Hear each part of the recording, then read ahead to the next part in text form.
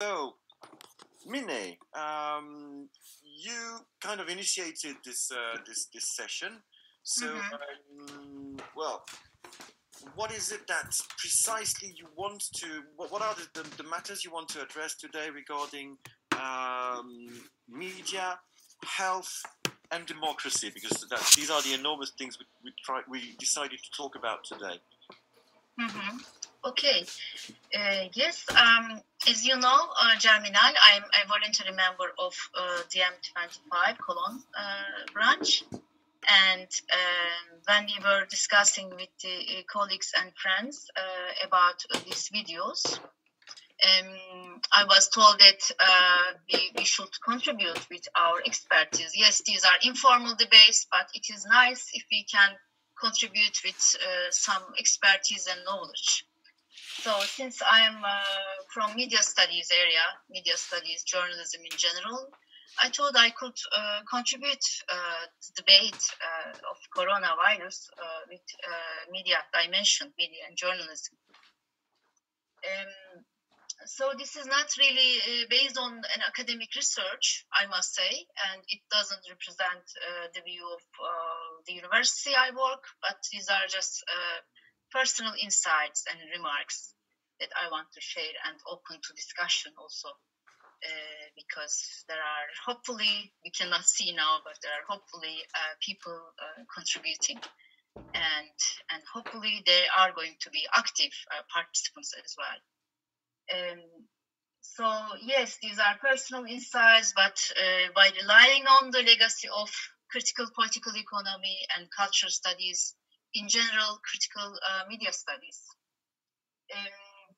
The initial idea for me was actually to warn us, to realize us, to open the debate, to widen the debate. Because when we talk about journalism, coronavirus, or the news and coronavirus, what we see mostly is the discussions and news about fake news and post-truth policies.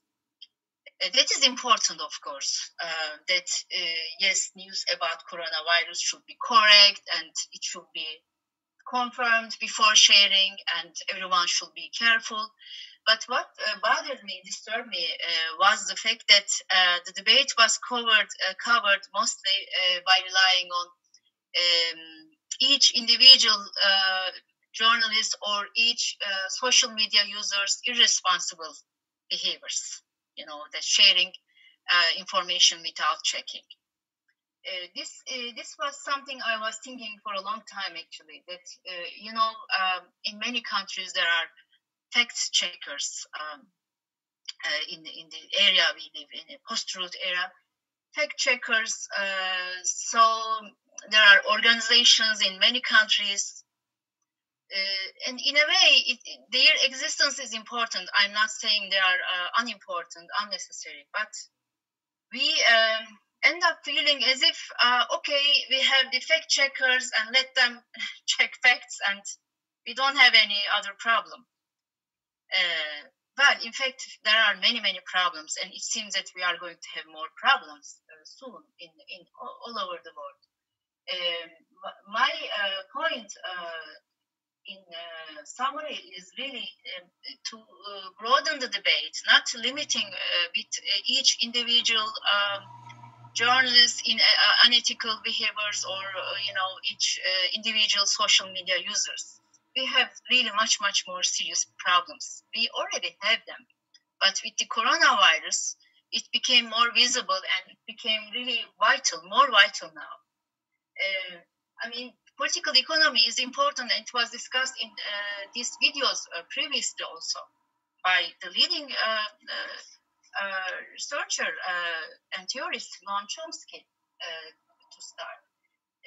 Commercialization, these platforms occupying our life. Yes, they give us opportunity, of course, to interact now at the moment, but there are the cases that they work with side by side with the government, oppressive governments. They share our information, data, and so on. And we are these days talking more about the surveillance, of course. And what also bothers me is that who is limiting the information? What are the main sources of this information? Misinformation. When we look at the world now, yes, we see many oppressive governments, right-wing populist leaders. Remember, many of them said, "Oh, okay, we didn't know the coronavirus would be that serious, and we didn't know that would be very difficult to prevent." This was their declarations. So it was not really an individual fault of irresponsible social media users or journalists, but it was their own declarations. So what is worrying, I guess, for me, is they use these discourses now to legitimize more oppression, more limitations on press freedom and freedom of expression in general. And I urge all of us to be very, very careful on that. If you imagine, access is important, and how can we access information? Through scientific knowledge. They will share the data, they will share the statistics, and we will know. And at the moment, most of the governments, they don't have good alliance with international associations, international health associations, or even national health associations, professional organizations, experts, because there are conflicts, there are polarizations in many countries. So they don't include them. They don't include their expertise. So what we see is really that old debates and polarizations continue in a very, very dangerous way. So what is happening is living in denial, because they can live in denial with the media they created. And at the same time busy with trying to silence the others, the other existing civic associations, alternative media, and so on. Very powerful sources they have, trolls and bots, if you see in Twitter, in other social media spheres. So there are very different ways of attacking and limiting freedom of speech.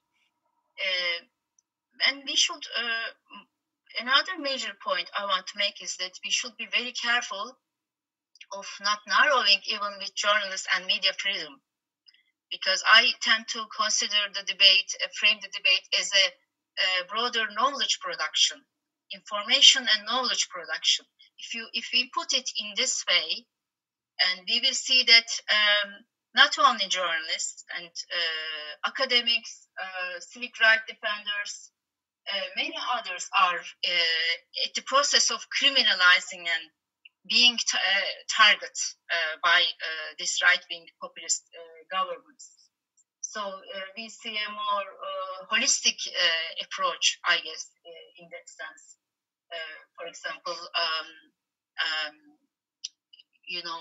producing the news and knowledge, creating knowledge and sharing beyond the nation states, and even doing a comparative work.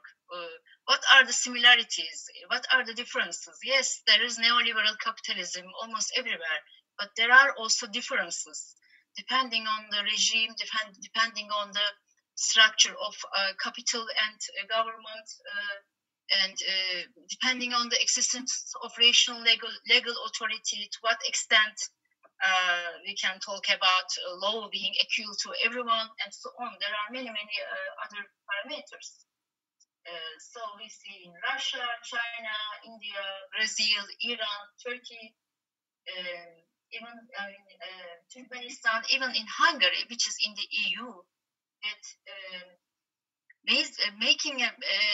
conducting basic journalism is becoming more and more impossible, because you have to, in some cases, even to use the word corona is almost prohibited. How many people died is almost prohibited, and whether health professionals need mask or not, whether it is absent. So asking these questions to politicians or policymakers, or doctors, who are the sources, actors, all of them are becoming more and more difficult, I think. Making good journalism is becoming difficult, and it can end up with losing your job, that you can find yourself in a prison easily, and so on. So really, we have to think about these debates and imagine, for example, accessing information, accessing news sources is one of the basic parameters of liberal journalism. But it is becoming a luxury that you cannot find easily. You cannot find it operates easily and comfortably, and you have to struggle to use this right. That is important for citizens, also for journalists. I have the right to know, and the journalists are very important because they are working for me to use this right, to access information. I took some notes because I don't want to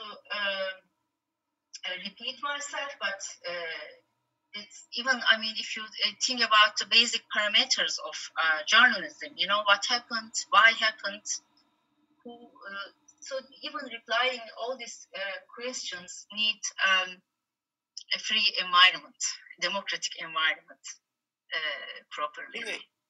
If I could ask you a question, there's one element that I find very, very interesting in what you just said, is that specifically in what we call authoritarian governments or countries, you are stating that the crisis has made the job of informing people way more complex than it was before.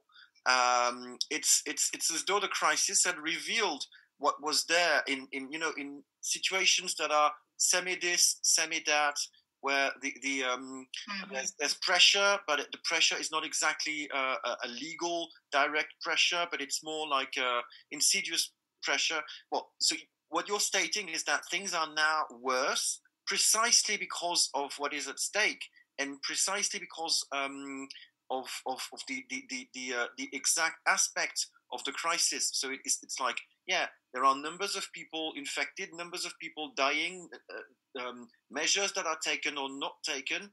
These elements, reporting about these elements is now more difficult, more dangerous, to say it bluntly. It's now more dangerous for journalists and other activists in the media. It's more dangerous for them. That is definitely what you mean. Yes, I think so. And imagine that there is,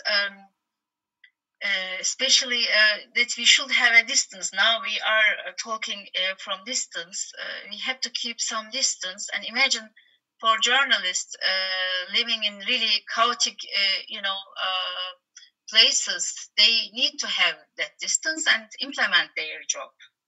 And there are imprisoned journalists now in many countries, especially those I listed previously. And they cannot have distance. They will get virus. They will be infected, most possibly. There is a high possibility. So there are those people who are in prison at the moment and who should be delivered, and there are campaigns actually for that, because they really didn't commit a crime. They are just there to express some views which are not seen legitimate or banned. They should be released as a basic human right, necessity. And what I'm saying is the others are also can be more hesitant to proceed, to be more assertive in doing their criticism, because now the problem is not only being prosecuted legally, when there are some structured legal authority and process and system. Sometimes there are not. But even losing your freedom and losing your life, because you can lose your life. So what you get is almost like capital punishment. Is an outcome of writing a report, you can find yourself in prison. So this is something I want to open to debate. And when we see now, I checked yesterday World Health Association's webpage, and many countries don't have the data in there. And imagine many countries, we don't know whether they traced the data, statistics or not, because they don't share properly. They don't share with the public properly. So we cannot know, and that is very important. That's a life and matter, life or death matter for us. I mean, sharing information, making it transparent always are important. But now, with this pressure that they apply, it causes our lives. It causes also journalists' lives as well. And some countries, they organize campaigns and asking in Twitter hashtag, you can see more transparency, please, from the government. So we are asking more transparency to be alive. And even though many scientific experts declare that it is very important, to have this data, it should be very open and accessible. So because we will look at the process, how the pandemic is going, how it is repeated, what kind of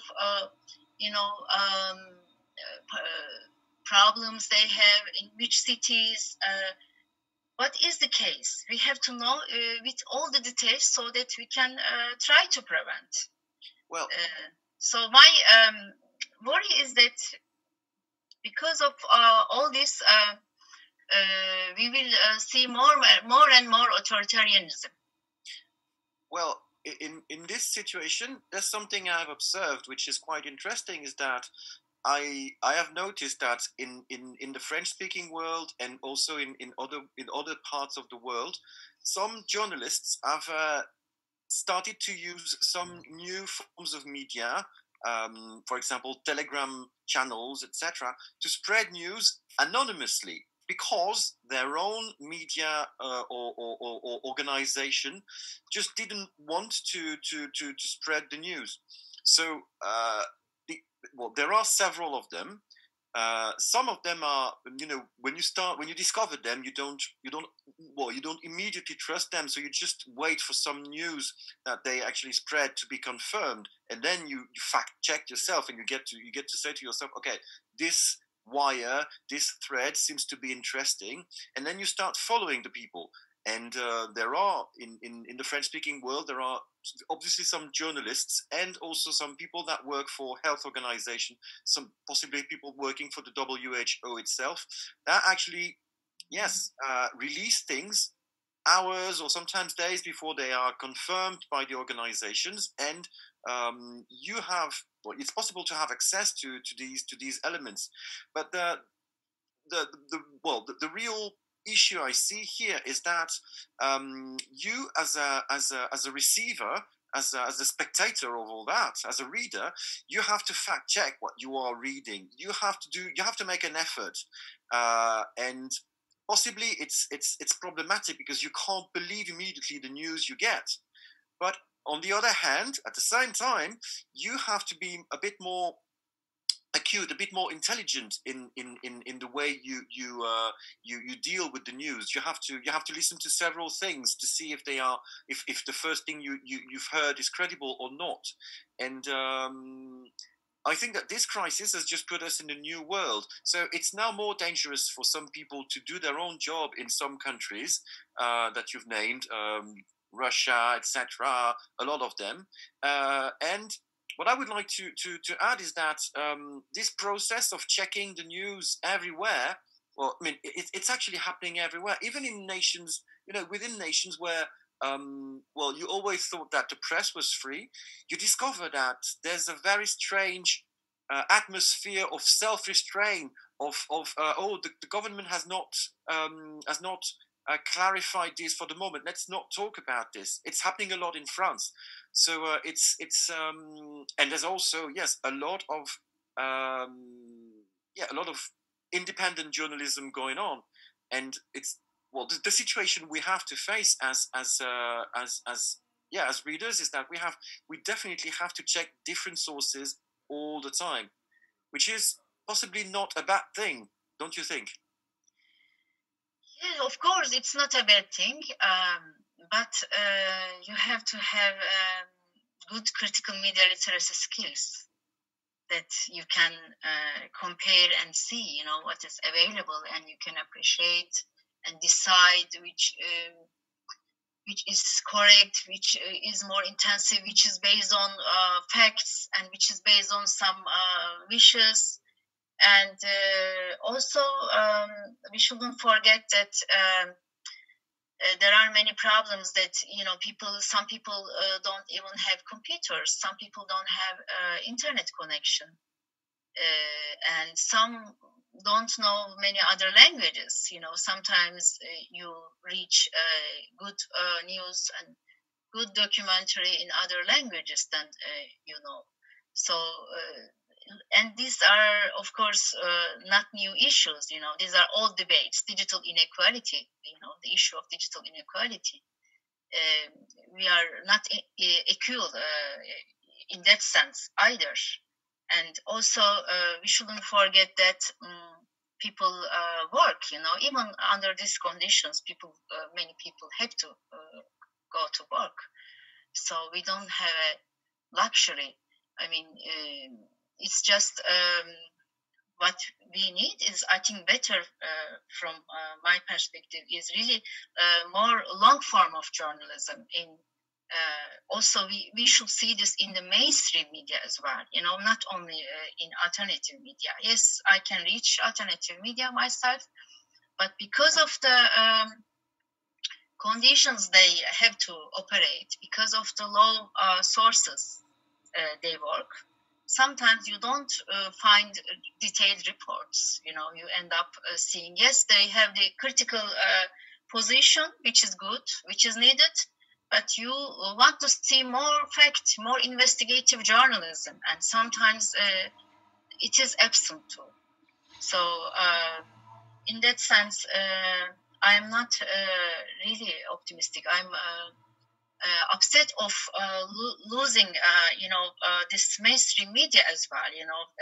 Every day, whatever they call as the legacy media in the past, and the media systems are becoming very polarized as an extension of political systems.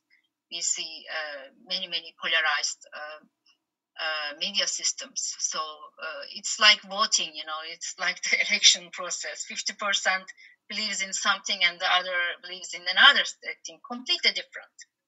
And it shouldn't be the case most of the time. This event happened or not, it's very simple sometimes, but even with this very, very simple fact, you see how distorted it is. But of course, I'm talking as a kind of a Turkish, academic citizen, and from that background, and thinking of the South Europe also, and thinking of the populist leaders. It's not the same everywhere. I'm not saying that everywhere, but there is a shift. There is a tendency to become everywhere. Maybe it's going to be like that if we are not careful. At the moment, North Europe, for example, Scandinavian countries, well, their newspapers are still very good. High quality, not tabloid. You can see many informative reporting, detailed reporting, and in some countries there are still public service broadcasting in an ideal way, but in most of the cases you don't see it. You see how public service broadcasting is transformed into state broadcasting, unfortunately. There's a lot of that, but I would like to give you the example of what I saw recently in France.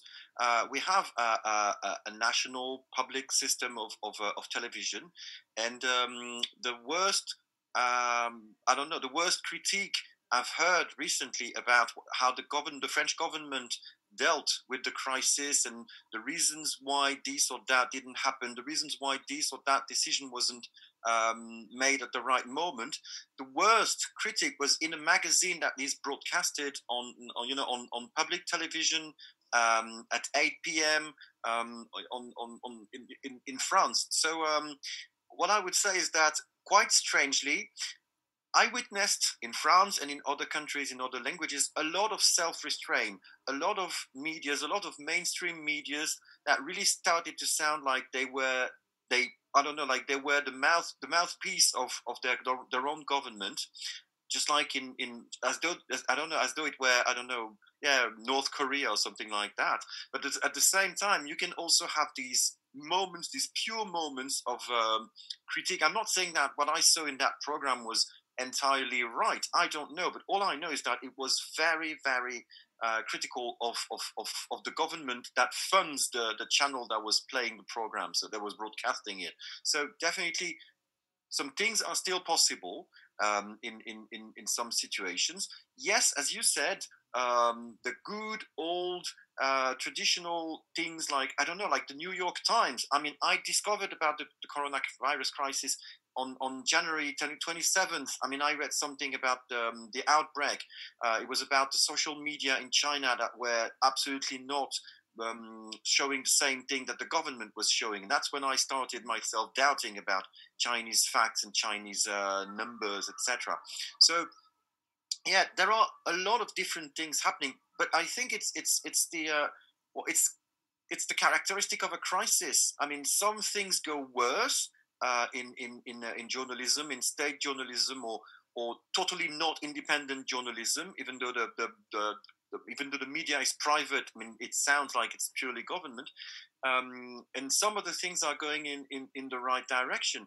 And also, just like we are doing it right now, a lot of people, when they face situations like that, they go like Jello Biafra, the musician of the Dead Kennedys, that said, "Don't hate the media, become the media." Yes, a lot of people are starting to create their own media. Sometimes to talk about things that have absolutely nothing to do with the crisis because they've had too much of that, and also a lot of people are talking about the crisis itself.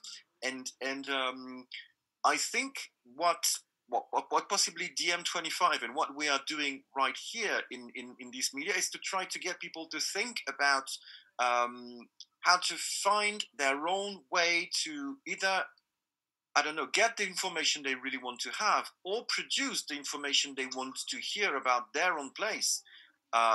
Somewhere in Europe, somewhere in Africa, somewhere in Asia. I think that's the way people should try to interact. Because when you start interacting with the media, with the content of the media, when you produce your own content, when you critique the content of other media, you start double checking things. You question things. You question the logic of the way things are said, etc. And I think that's what we need to do. But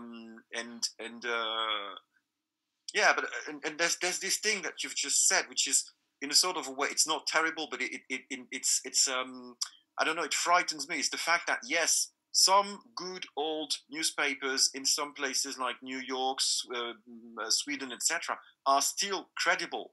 I mean, it's not nice for us, the left, to have to say things like that. We should try to work on creating, like massive structures of good old information that is credible, I think. Yes. I mean, of course, I mean, I'm not totally pessimistic, but now I think 2 days ago I was looking at the IPI website, International Press Institute, and when you see since coronavirus, when you see that they are tracking media freedom, that is very important. Tracking and keeping the records, keeping the data. I mean, from the place we look, maybe we just think that, okay, not many things are happening. But when you look at the reports from different countries, you see that Many are under arrest, many are threatened, many are put in prison. So even in Europe, and it was shocking that some scores were even for Europe was too high. Of course, I mean, mainstream media is not something we rely on, but doing alternative media also is very, very difficult. And some of them have to work with the logic of commercialization as well. You know that you have to click, and you end up seeing very sensational headlines from many alternative channels sometimes, because they want to be clickable. They want to get the highest records. So I think we should be skeptical towards this logic of market and commercialization. And what is necessary, I think, this crisis maybe creates the conditions of urgency to map what's happening in the world. DiEM25, for example, created a work on technology, and there should be something also on freedom of information and journalism. What is happening in the world at the moment? You know, how is information is being constrained? What are the obstacles? So we should create the map. And also, in terms of production, I want to see more and more news reports organized, produced by journalists from different countries. You know, this is like the equivalence of what we are doing now. Yeah, I mean, speaking from different countries, you know, not limiting ourselves with the nation state. It is funny, we are limiting ourselves with the houses now, with our homes, but anyway, our mind at least is not limiting us with the nation state we are born or we live in. And I want to see the equivalence of it in the journalism also, you know, pan-European or even more international reporting. So that we can see what's happening, you know, that is very, very important, I think. Well, regarding the internationalism within this crisis in terms of information, I think that one of the problems we're going to face is the absence of income for a lot of journalists in the next, I don't know, weeks or month. And I think, well, I don't know, it's some sort of a fantasy, but if the European Union could fund independent journalism through I don't know, a way that would be reasonably independent itself. Like if there were ways for the European Union to fund people who actually do a good job as independent journalists or I think that would be an idea to try to say, well, to maintain freedom of expression, to maintain critical spirit, to maintain the capacity of the press and the independent press to inquire and find out what is happening. And report about what people say, even if they say stupid things. I think that yes, I mean it would be important to think about how the European Union could support that, and not to support people that say that the EU is great or doing a great job, but just to support critical voices that actually help in improving things, especially in terms of information. It really makes sense to fund critical associations, critical medias, and keep them independent from mainstream media that are themselves more and more dependent and funded or owned by oligarchs, mediacrats, etc. And another thing I wanted to add is that we also have to think about how the sick people and their families could also try to gather information gather elements and ask for transparency.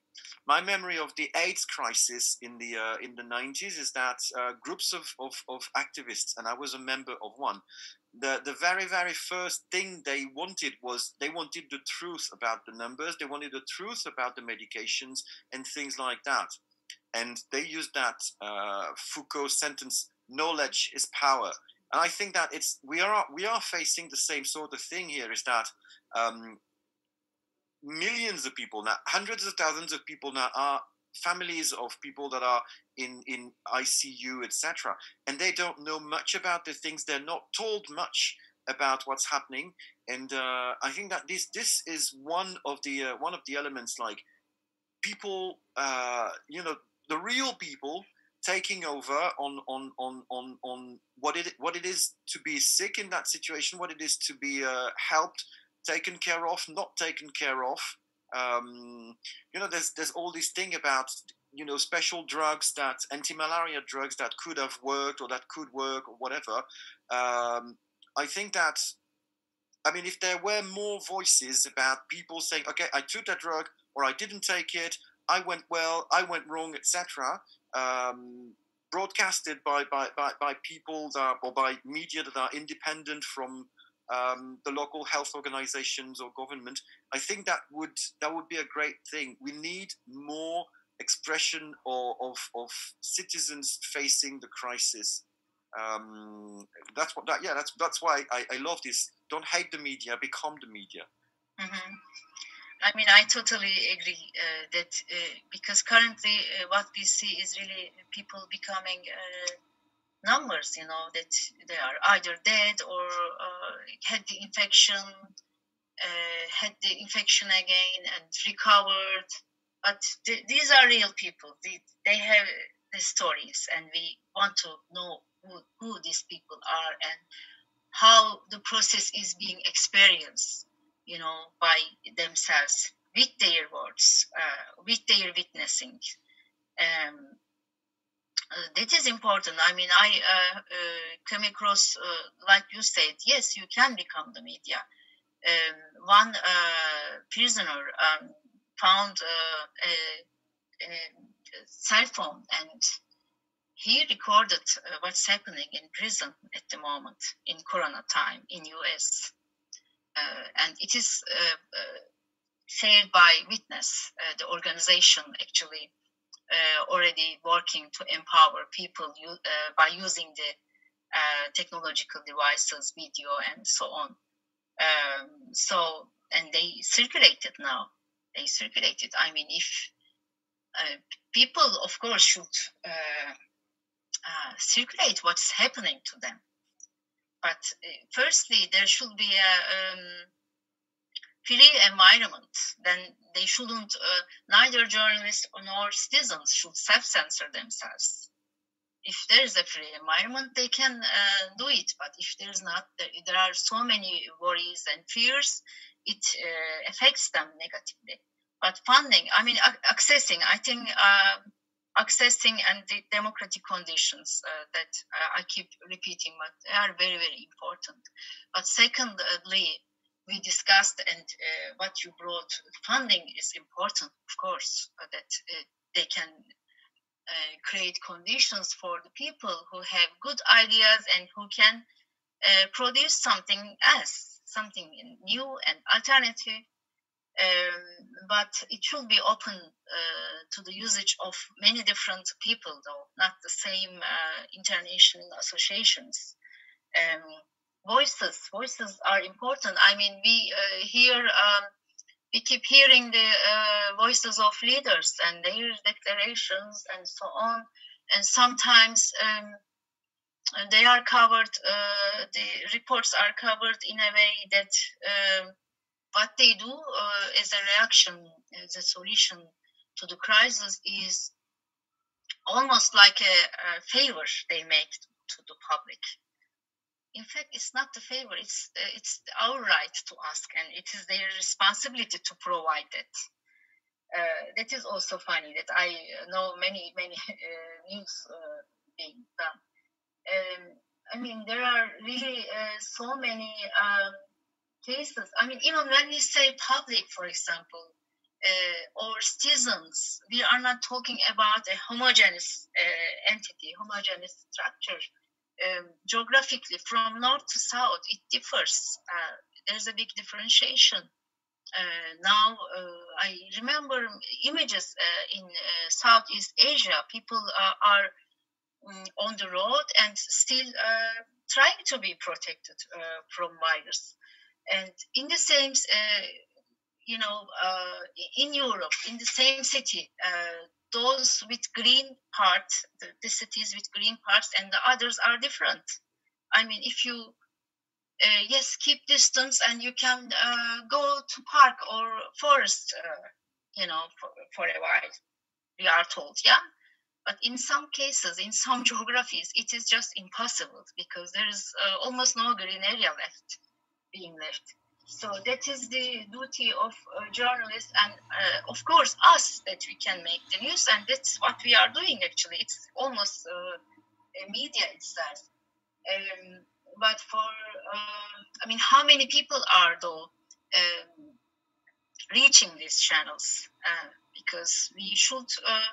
Our aim should be to increase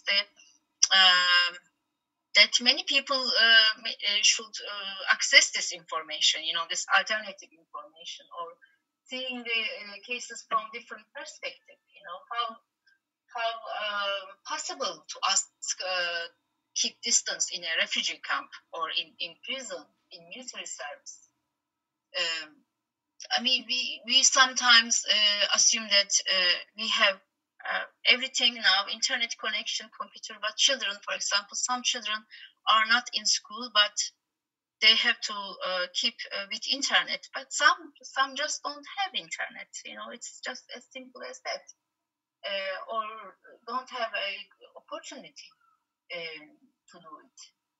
So I think we need to look at the different layers of inequality and deprivation. It is a good thing in a way. Class, for example, has been mentioned every day in the media and social media these days. People remembered the importance of it, and they understood, they remembered somehow that, there is such a thing as class. There are those who have and who have not. Working people have a different story. Precarious labor has a different story, and unemployed, homeless, of course, have different coronavirus experience. Gender is also very interesting, and I should be touching upon that as a woman. It is seen as a number, even in organizations like DiEM25. Yes, women are important, and we should have more numbers, but we are not only numbers, we are human beings, women, and we are more than numbers. What is the importance of having more women in an organization? It can be an alternative political structure like DiEM25, or in a media organization. Yes, they will bring their own perspective. They will bring their own life. Otherwise, you wouldn't notice. Those who have privilege, they don't notice what's happening. We don't notice we have clean water from the tap. Yes, I take it for granted. I do drink from the tap here. But this is a privilege for some others. So gender is like that. I mean, we can talk about being women journalists differently from men. For example, when men are being attacked, verbally, no one tells them, I mean, I will rape you or something like this, all the swearing words that I don't want to use here. But if a rivalry or bullying or harassment from Twitter trolls, social media, they target their femininity. That's the strategy it is being used. In coronavirus time also, I mean, most of the people in health sector, care industry, care sector, they are women. Most of the numbers are women. cleaning home, there we are at home. Yes, make your work in home, and it is easy to say, but many housework is on the shoulder of women at the moment, taking care of elderly children and so on. Inequal distribution of domestic work also, housework. And feminist organizations warn these days also that there is a big increase in domestic violence because people are stuck in the same house. They have to, share the same limited physical space. And so, when we talk about public or citizens, we should see that we are all different from each other. We are not talking about one, we are not in the same boat as many others argue. There are a lot of different parts of the boat. The boat is made of a lot of different, there are people working near the engine and others having a cigar on the deck. Yeah, it's definitely not that simple. And yes, gender, class, these differences show a lot. I totally agree with you. And in terms of there's this thing which is like it's the very basic thing. It's like some cops in France gave tickets to homeless people because they were not respecting the confinement. At first, when I read that, I thought it was some sort of like mock journalism, like some sort of The Onion or the equivalent of that in France. But no, it was not. It was real, and it was reported, and the thing is that the article did not give much space to the voices of these homeless people. It was just reporting the fact, which is in itself a scandal. It's illogical. It's comical anyway. But the thing is that yes, there was not much about the voices. I've seen some homeless people now on the telly in France and in other countries. But there's not much of that. And yes, domestic violence, the fact that, if you just simply take nurses and till assistants, they're all women. Yes, there is something special about this. And yes, the independent media and even our media should talk a lot more about experiences of real people. And I think we should well, this thing is going to carry on for weeks, months. So we should try and find ways to like get the people to discover what it is to be a worker in these times. It's not that they don't know, but definitely as DiEM25, we should insist a lot on that, like getting real people to express about real situations within this crisis.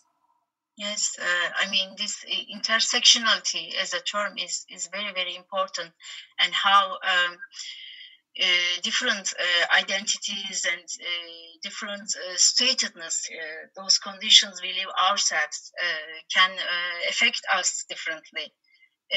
Honestly, in terms of racial profiling, for example, I wasn't surprised myself, unfortunately, that some in some tabloid newspapers or in streets that some people were targeted as being Asian and bringing coronavirus and so on. Unfortunately, but what is surprising to me, almost new, was this age discrimination. Both in everyday life, in coronavirus case as a medical thing, and in the representation also. Currently, my parents, over 65 years old, are stuck in the house. Actually, this weekend, all people in Turkey are locked down. It's almost like a curfew here in Turkey. But for elderly, it has been going on for a long time. People who are older than 65, they cannot leave the house. And then they brought also those who are under 20. But it creates it creates, I think it's a very, very unjust condition that what are we doing now? You know, in health system, doctors are left to decide, you know, who is going to die and who is going to live.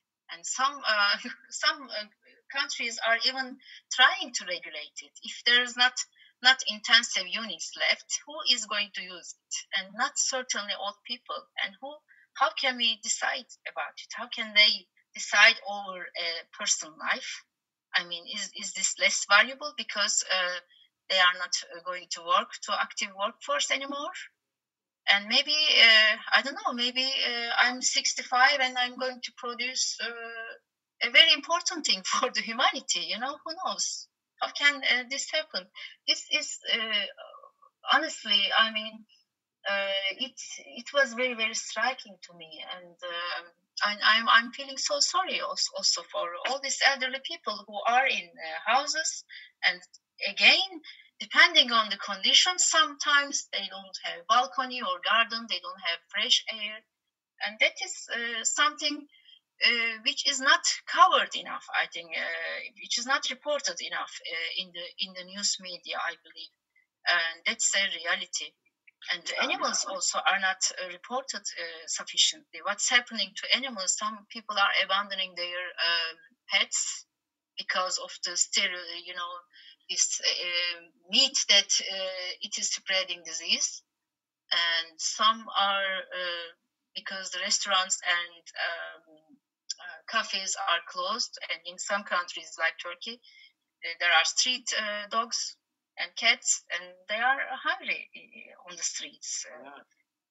Someone should give voice to them. Yeah. I mean, yes. I mean, animal condition regarding a lot of matters. I mean, animal condition has never been much considered in history, and also in the history of journalism. So yes, it's quite complex to interview stray dogs. But when you have hundreds of stray dogs because of a crisis, you have to talk about it, and you have to try to explain what it means, where it's going, and where it's coming from. And yes, I mean, you're very right regarding the elderly. But it's not just the elderly. I've noticed that in the recent weeks, and I think that's the case in a lot of countries.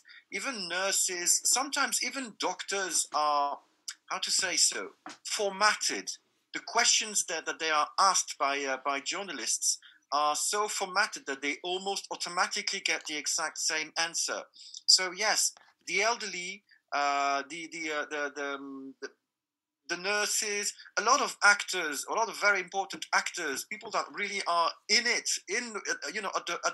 on the front line, they are not being heard properly because they're, what they say, their words are totally formatted by the questions and the editing of a lot of reports, especially on the telly. So yes, independent media, local, what I could almost say intimate media, like things that are very personal.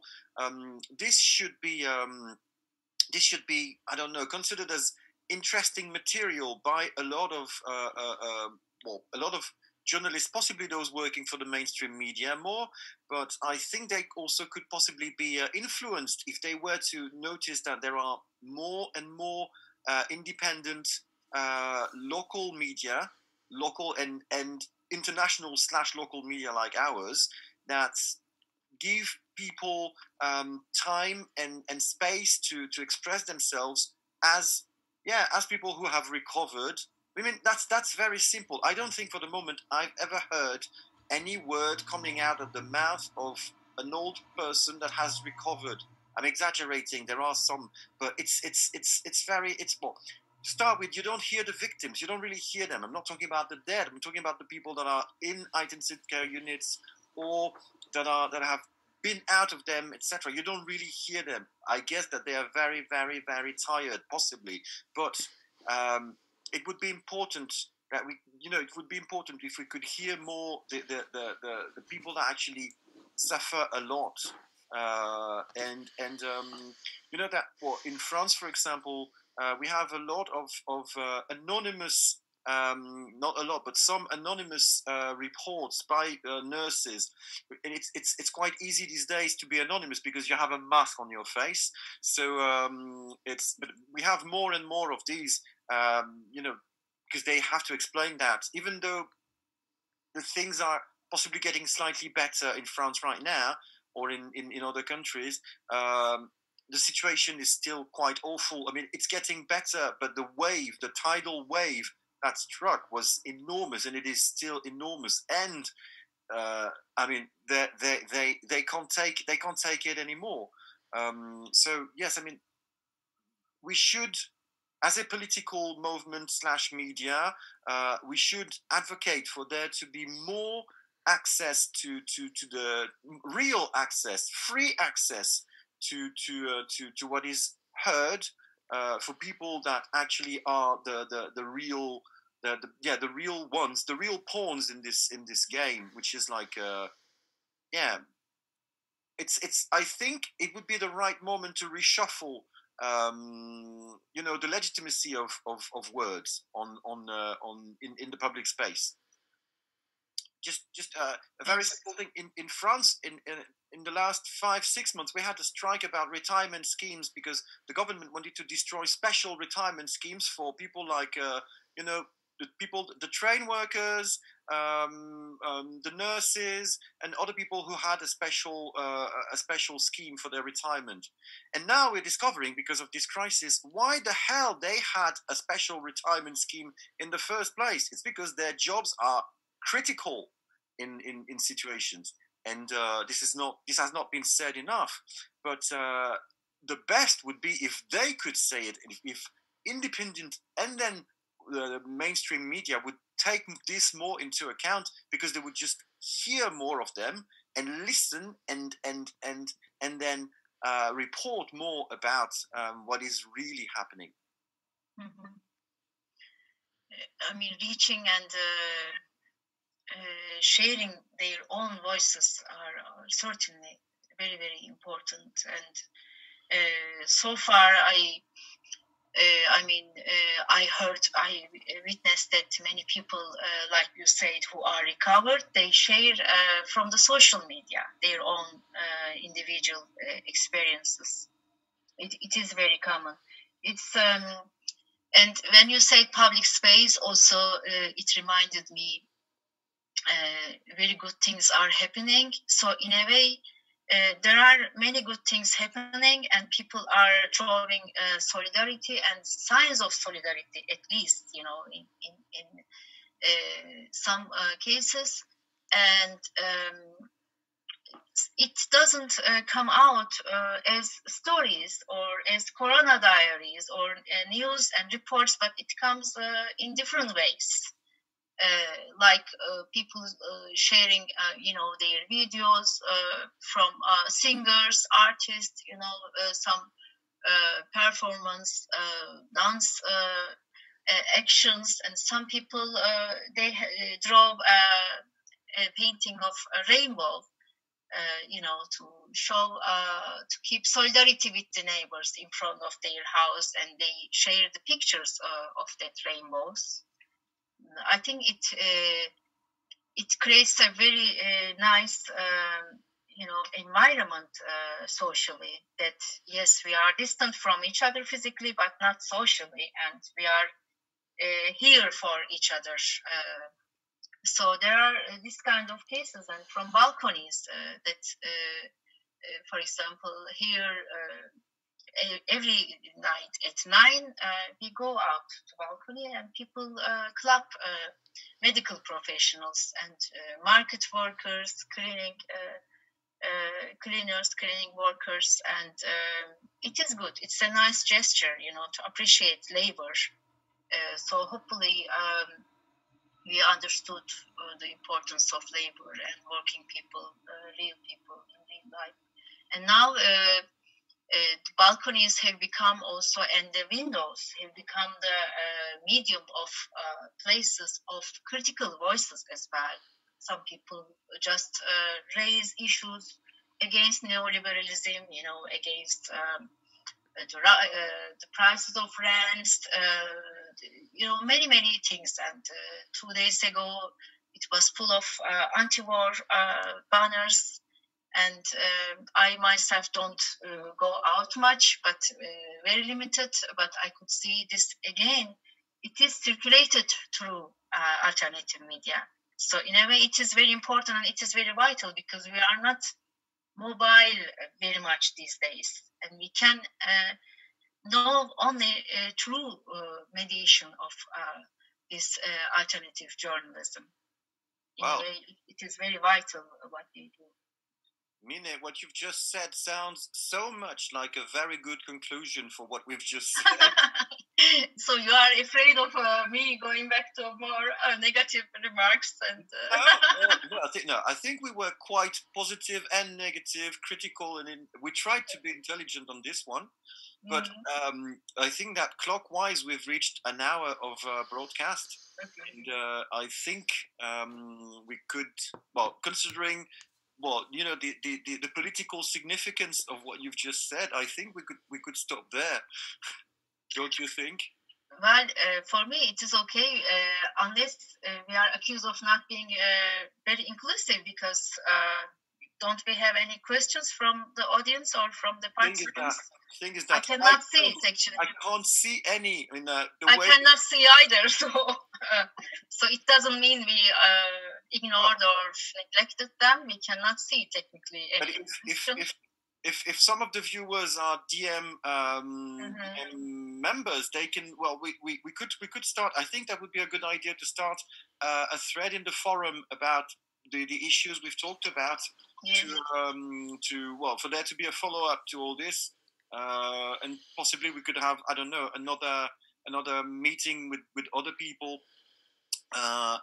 regarding these matters, because it's going to last for a while. So we shall create a thread to welcome the questions and address them.